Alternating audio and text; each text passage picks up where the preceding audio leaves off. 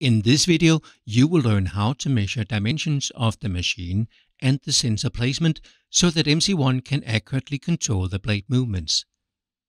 We use the dozer application for this, but the process also applies to a grader. The chosen configuration is a dual GNSS blade-mounted solution. Here is what we will do.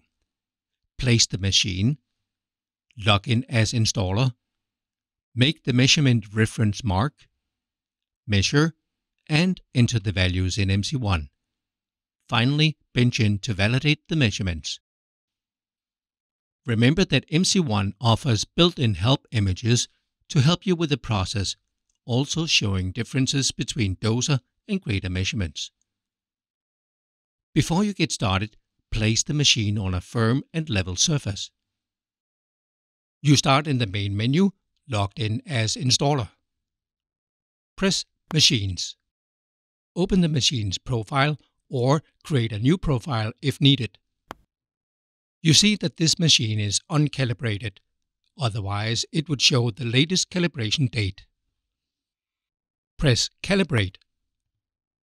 In calibration method, only manual calibration method is supported in the current release. Go to next page. Select 6-way or a push blade according to the actual machine. This time we select 6-way. Go to next page. Now remember that you should place the machine on a flat level surface, rotate the blade to be perpendicular to the machine heading, and leveled with the belts. Also make sure the masts are in a vertical position. When that is done, go to next page. Here you enter the machine's dimensions. You only enter dimensions for the components installed on this specific machine. This means you have to measure left mast position, right mast position, pivot length, pivot height, remaining blade wear, blade height, and blade width. The remaining dimensions are left with the default values. In MC1 you make all measurements in 3 axes, starting from a single reference point, here shown as R, on the center of the blade. The x-axis is the machine's driving direction, the y-axis is perpendicular to the x-axis, and z-axis is vertical.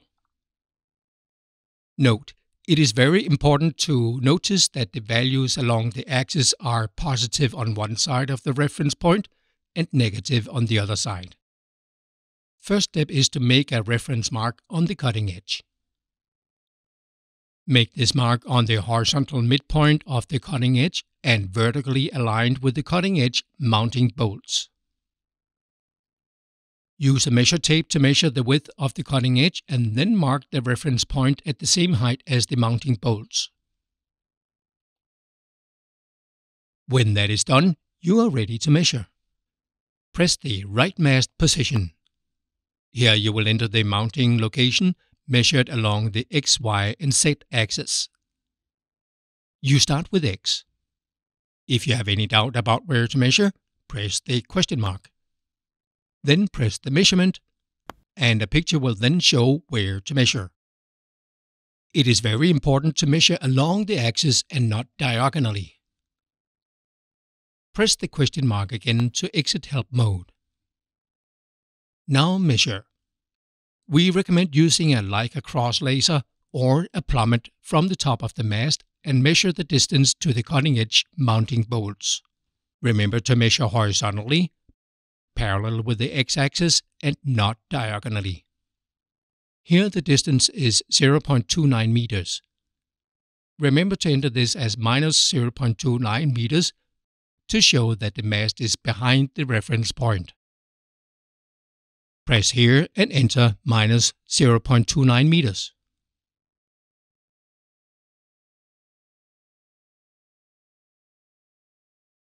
Now on to the Y value. If you have any doubt about where to measure, press the question mark, then press the measurement, and a picture will then show where to measure.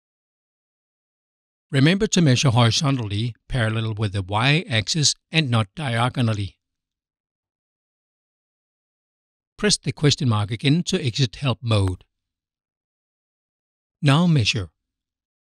We recommend using a Leica cross laser or a plummet from the top of the mast and then measure the distance to the reference mark. Remember to measure horizontally, parallel with the y-axis and not diagonally. Here the distance is 1.25 meters. Remember to enter this as minus 1.25 meters to show that the mast is to the right of the reference point. Press here and enter minus 1.25 meters.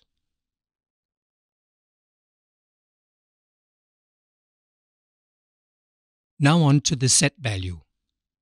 If you have any doubt about where to measure, press the question mark, then press the measurement, and a picture will then show where to measure. Remember to measure vertically, parallel with the z-axis, and not diagonally. Press the question mark again to exit help mode. Now measure. We recommend using a Leica cross laser or a spirit level to provide a horizontal line from the reference mark along the mounting bolts and then measure the distance between the top of the mast and the reference line. Remember to measure vertically, parallel with the z-axis and not diagonally. This time the distance is 2.5 meters. Press here and enter 2.5 meters. Now all distances are measured for the right mast. Press OK. Repeat this process to measure and enter the values for left mast, pivot length, pivot height, remaining blade wear, blade height, and blade width. Remember to consult the help images anytime you are in doubt. When all is completed, go to next page. All dimensions are now stored. You are ready to create position profiles and calibrate 2D sensors and hydraulics in the CB14 interface. Go to next page and press OK to finish the wizard. That's it. You have learned how to measure dimensions of the machine and the 3D sensor placement so that MC1 can accurately control the blade movements.